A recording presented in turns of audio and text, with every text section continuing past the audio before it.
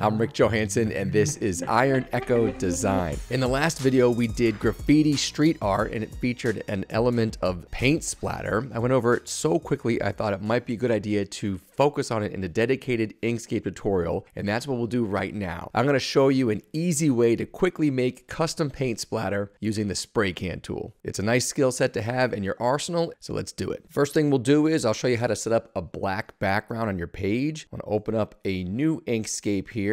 Go to File, Document Properties, and you'll see we're going to do the format A4 for the template, but go down here on Orientation, choose Landscape, then go over to Page, and make it black. If you're going to follow along, using the same size template will help you match the scale. Also, you can go up here to this magnifying glass with an empty rectangle, click that. Inkscape will zoom to fit the whole page in your open window. If you're new to Inkscape and this is your first time trying out the spray can tool, it's this icon right here. It looks like a bottle of spray paint. But before you click on it, you have to make a selection. As an example, to demonstrate the tool, I've got this blob selected. I'll go to the spray can tool, and if you click and drag, it will shoot out that object. As a beginner, you might say, oh, spray can tool, what am I going to do with this?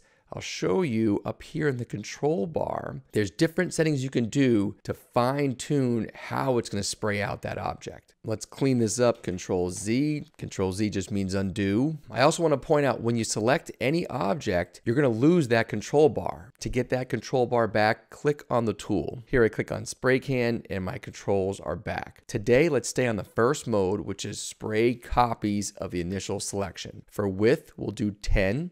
Amount, I have it at 50, and that's supposed to be the number of copies it shoots out every time you click the mouse. It's not super accurate. Rotation is going to slightly spin each copy. We have it at 50. Scale, change the size, 50. Scatter, keep it at 10. And focus, for this type of paint splatter, keep it at 1. Finally, you see these two hieroglyphics, open eye and closed eye. Make sure both of them are selected. That'll be a topic for a different day. All right, let's make our first splatter, and then I'll show you how to make these custom shapes to put another splatter on top of that. I like to imagine the first drops of paint are the big ones. So we'll go to the selector tool and select the largest of our blobs, hit the spray can tool, and spray out where you imagine the paint would hit first. A shortcut for selector is S. You can hit the S key, choose the next smaller size, and a shortcut for spray can is A. Let's spray more. Let's pretend it's arcing out. You can use a reference photo, or you can just imagine how gravity would shoot these around. Go back to selector. Let's get the next size down, spray can. And here I like to go around some of the bigger splotches and also take it further away, like so. S for selector, get that little baby one, spray can. This is just overspray. You can experiment, do as much as you like, as little as you like, splatter any direction you want. At this point, let's grab everything and reduce the size. I'm going to hold Shift and Control together, which will keep it all in the same proportion as I bring it down, right about there. And let's do another layer with a slightly different blob. How do you make the blob itself? You can play around with different shapes. A simple way to do it is to create a circle, add a smaller one next to it, overlapping a touch here, make one more, slightly smaller.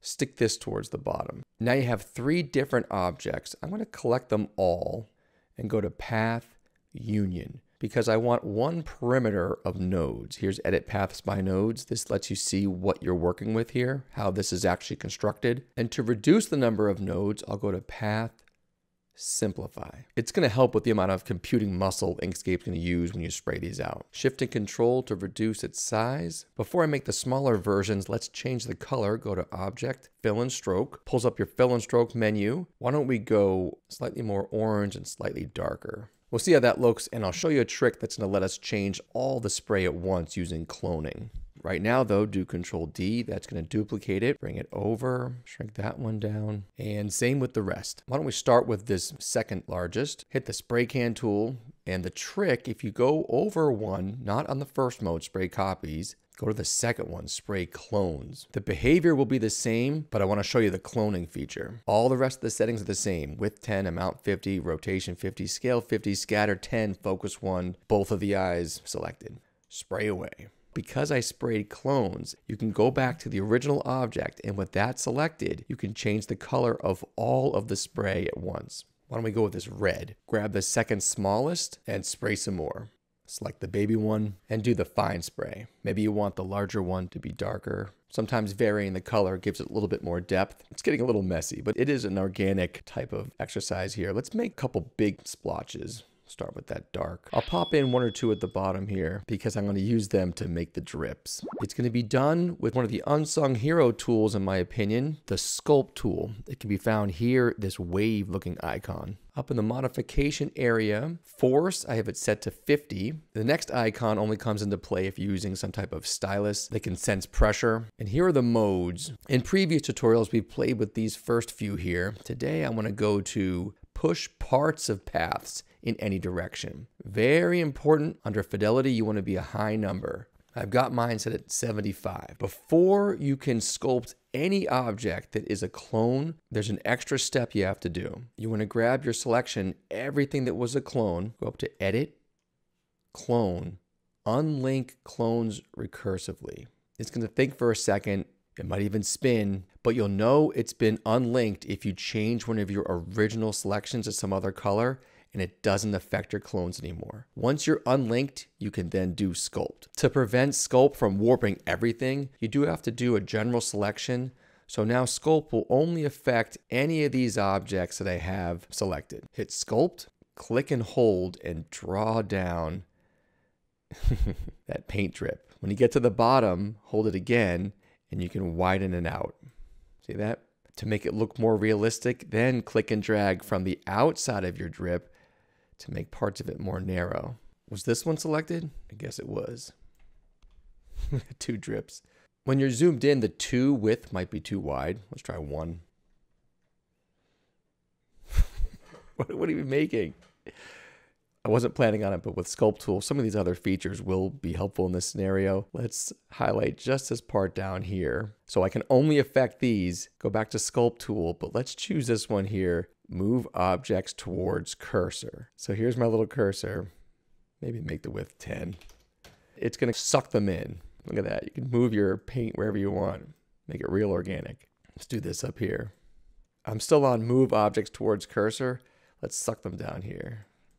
You can also do the opposite. It says if you hold shift, it will push them away. So now, what should we select? Maybe something, let's just select all this and see what happens. We can always Control Z it. I'm on Sculpt. If I hold shift, I can push away. That's cool. Man, I might have messed it up. Control Z, try it again.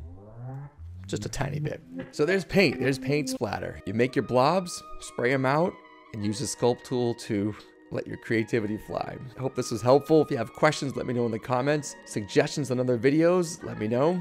And thanks.